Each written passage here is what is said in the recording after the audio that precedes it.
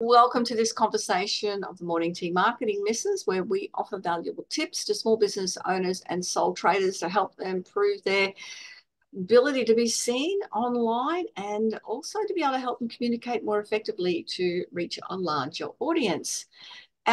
Your host, our hosts today are the same people we usually have a conversation with. We may be missing one though. Narelle is our accredited accessibility auditor, and she's having little internet problems today. So we may or may not see her and be able to contribute. There's myself, and I help businesses get seen and get heard and improve their brand. Kate Smith is our fabulous graphic designer, and Jan Roche's business is BizConnect Design and Over 50s Help. Hey, ladies, welcome. Oh yeah, we've lost Narelle completely, so never mind. There's just the three of us. She might jump back on soon, Yeah, hopefully. she definitely might do that. I will keep an observant watch out for her to try and get online. Kate, you were going to be talking about networking in regard to Mhm. branding and a whole lot of things because you are a super networker. I do network a lot, and I do love branding. So yeah, I'm going to talk a bit how you can enhance your brand when you're networking. And first, I want to talk about consistency, and you touched on this, Janine. Showing up, that builds your brand. If you show up with your branding materials on point every time, so maybe you have a banner. This is an excellent idea. Your business cards that you're flashing around. If you have brochures that can be put somewhere in the room, some places have this, some others don't. Bring some along just in case if you're not sure. If you have that consistently every week, this is going to enhance your brand. The way human psychology works is the more we see something, the more we trust it. You might not have a good reason to trust something, which, makes it sound a bit like a charlatan act, but it's just the way our brains work. The more we see something, the more we go, oh, that must be safe. Therefore, I can trust it and I'm going to be more open to working with that or dealing with that or being around that. So make sure you're seen, not just yourself, but your visual branding. If you don't have a banner and you're networking all the time, I suggest you go get one. They can be very cheap. If you want one designed, I do that. If you don't have business cards, I would get on that one right away. It's the easiest way to give somebody all your details and that they can get in touch with you. And it's got your branding on it. If you can have one with your photo, your face on it as well, that can be super effective because if you're networking, you're meeting people in person, they're more likely to remember you and your image rather than your logo. So if you can Kate, put just a, Kate, I was going to bring up about that, the yeah, business cards, because I'm going to events and people say, oh, we don't do business cards now. We just connect on LinkedIn, and I'm a LinkedIn trainer, so I'm very big into that. But I find the problem with it is I forget where I've met somebody and I actually don't have mhm, their card to take home with their yes, photo on it, like you just said. And mhm, it's a reminder. connect the dots. I often, because there's a lot of digital business cards and people go, oh, just scan my QR code or tap my card or whatever it is. And that is great. That's a super handy tool to get your details digitally into their phone or so they can access your content. It's awesome. But if they forget your name or your business name later, they have no chance of finding you at all, none at all. And I've so many times gone, oh, who was that guy? I know he'd be perfect for this thing. I need to refer him to someone. And I look through, this is one of the stacks of business cards. And eventually I find them and I'm able to get in touch with that person. So having a physical card, I think, is still really relevant, especially in networking.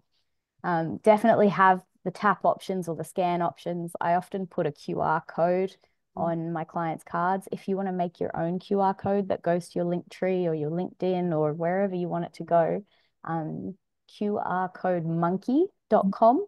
Yeah. Free QR codes, very easy to use. Just grab one, throw it on there, put your photo, put your details, business card, done.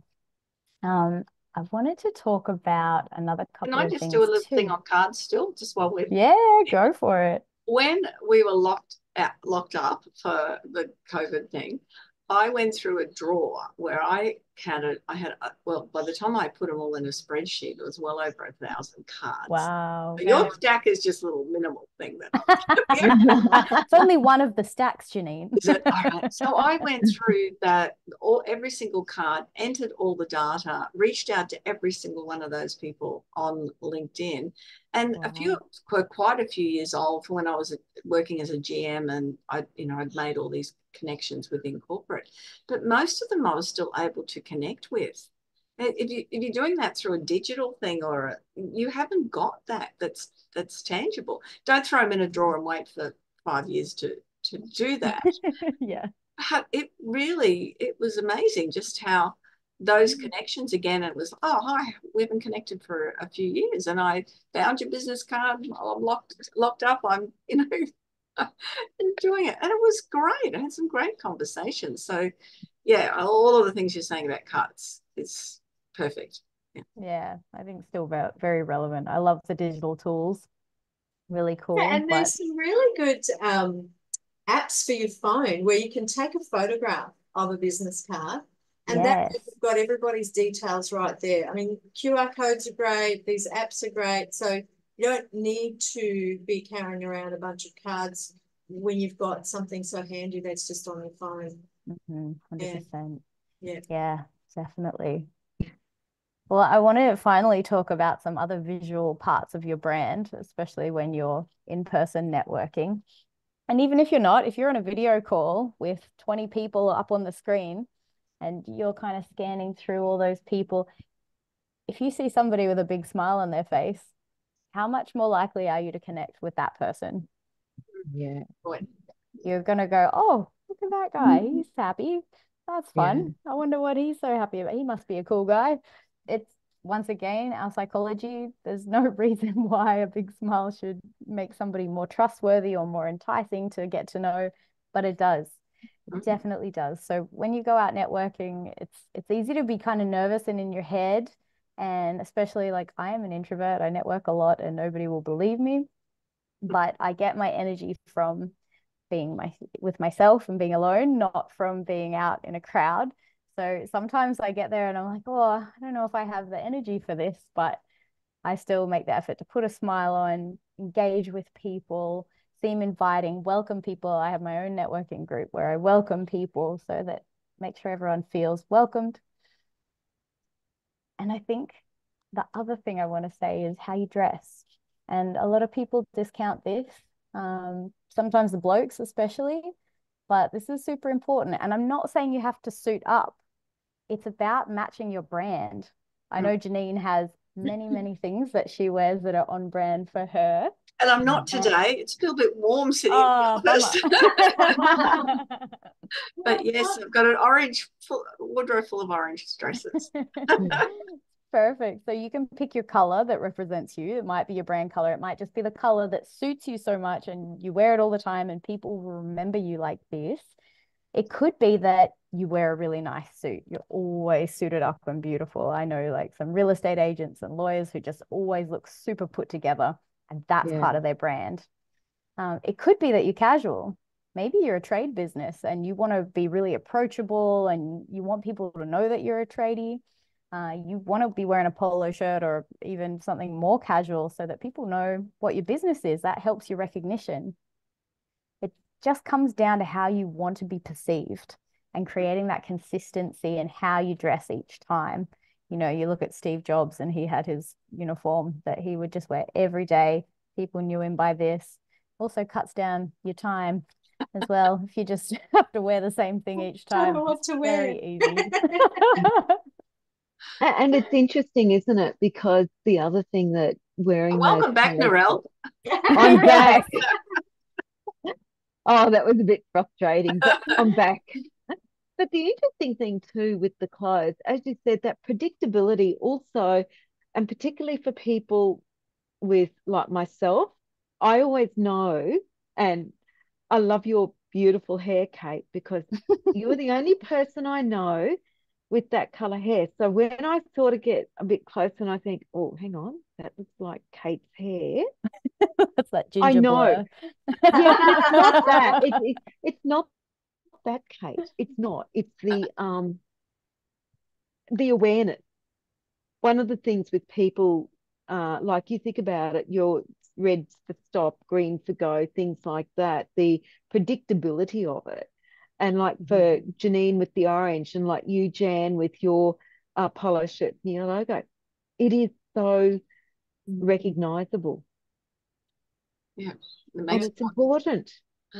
One of the things that we do here, obviously, is we've branded our backgrounds. Thank you very much, Kate, for putting it together.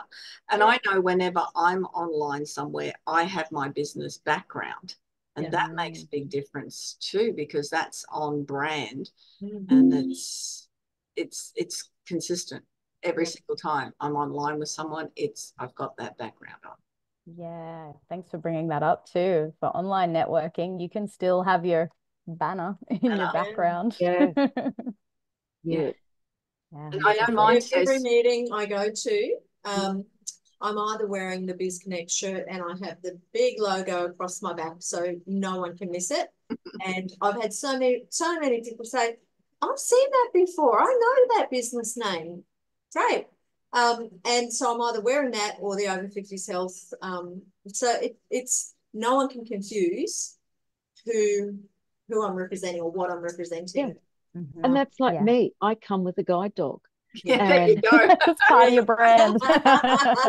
Well, Cass was. When I had Cass, for those that don't know, I had a beautiful black girl. She was beautiful. And Cass is retired now. And now I've got a big blonde guy, Rocket. And he's just there. And Cass was just there. But I also tried to do things like I love yellow.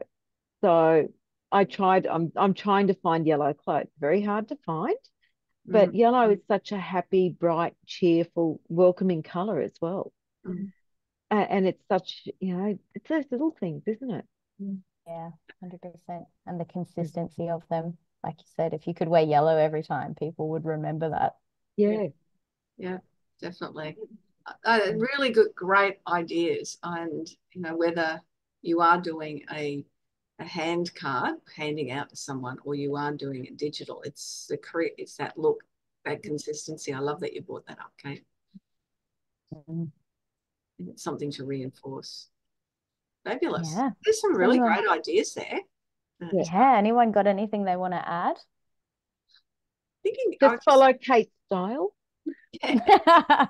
No, you got to have your own style. Everyone's business is so personal to themselves. They got to have their own. Yeah, like I can never cut off my hair because now that's part of my brand, Narelle. Yeah. Everyone's got their thing. That is a really good point as well, is how you present, either in a good mood or whether you are. A friend of mine keeps telling me that some people have an automatic frown, and some people have an automatic smile. And if you find you've got the automatic frown, then you need to be smiling. But how you bring yourself into a network, and you mentioned it before about looking around and they're seeing somebody smiling particularly when you're online, you can identify with them. But it's that energy that you bring into that space. So if you're always full on power energy and you're not one time, people can look at you and go, there's something wrong there. It's inconsistent, where you might be more subdued and sit back, but that's you. You've got to be you. Yeah, and if you are a more subdued person, you're not going to be over effusive and try to fake it. You're going to be laid back, but that's also part of your brand, and that can even tie into what you do as a business, because the type of person you are kind of means that's why you started the kind of business you started, is because it suited you. So yeah, don't go out of your way to change anything personality wise, but yeah, a smile helps, and I think that's pretty universal. And then be yourself and show up consistently. No, it's great. So we as a group should be drawing heaps of people, because every time we record a video, we're always smiling and laughing. So there you go. I know. The giggles. It's really interesting when Narelle puts it up on YouTube, and I put it up on my YouTube channel as well. I look at the things and go, the choice of three. Well, it's easy. We just laugh. Whatever. It may be one of us is looking a bit weird. I might not do that one. It's I awesome. don't even care as long as we're happy. Oh, yeah. Oh, thank you so much for that, Kate. That was really good information on networking. And that's another conversation for Morning Team Marketing Missus. So glad that you could be here. We would love you to comment and let us know what you thought.